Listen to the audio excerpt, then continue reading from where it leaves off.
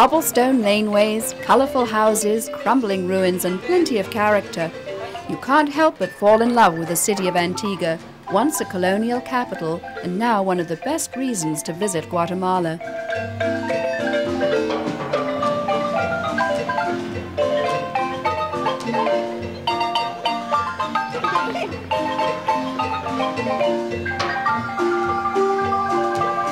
Antigua was established in 1543, and it remained the capital of Guatemala until 1773.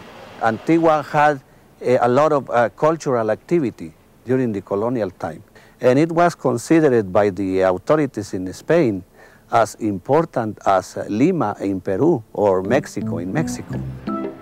A World Heritage Site, Antigua is one of the oldest cities in the Americas. The location is spectacular, nestled in a valley surrounded by volcanoes. Unfortunately, that also means the city is prone to earthquakes. The massive quake of 1773 destroyed virtually everything, and that's why the Spanish decided to shift the capital to Guatemala City. But Antigua was slowly rebuilt, mostly in styles that suited the Spanish conquistadors and with a lot of Catholic churches, one of the most important being San Francisco. San Francisco Church and Convent is considered a pilgrimage church because Brother Peter, Hermano Pedro de Betancourt, a very important person during the colonial time, his remains are in that particular church, and people consider that he makes miracles. Here's the final resting place of Hermano Pedro, the Franciscan monk who died in 1667 and is now being considered for canonization.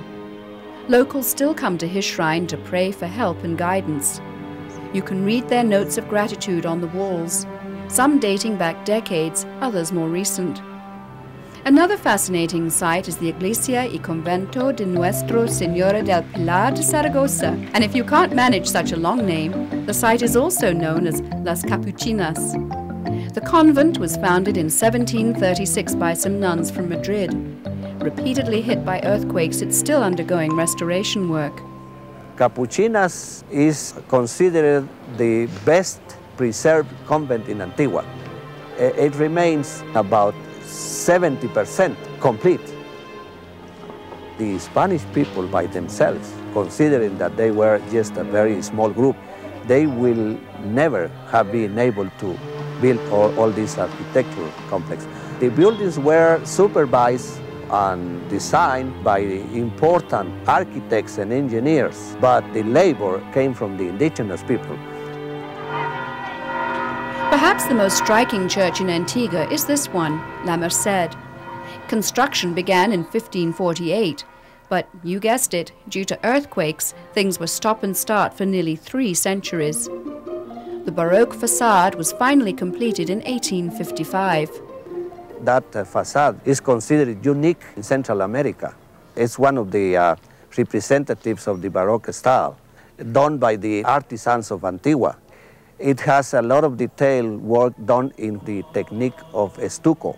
It looks like plaster, but it's like chalk.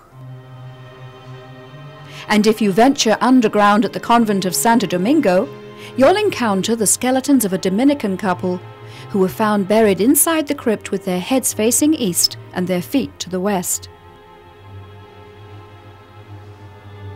Santo Domingo Convent was one of the most important convents in Antigua, and it was probably the biggest. It was also the wealthiest. They really handled a lot of money. Antigua can easily be explored on foot. This is the best way to discover details, like painted doorways, which might otherwise be missed. The people are friendly and you won't get hassled, although you might be asked for a few quetzals if you take someone's photo. There are some places, though, where tourists should beware. Don't go climbing a volcano without a local guide. And ask the tourist police for an escort if you plan to visit the town cemetery. Apparently, thieves have been known to lie in wait for tourists. The police are very cooperative and may even drive you over and point out some of the more interesting tombs, all free of charge. You'll notice a lot of young foreigners in Antigua, probably because it's one of the most popular places in Latin America to study Spanish. Language schools are everywhere, and the weekly rates for one-on-one lessons are extremely reasonable.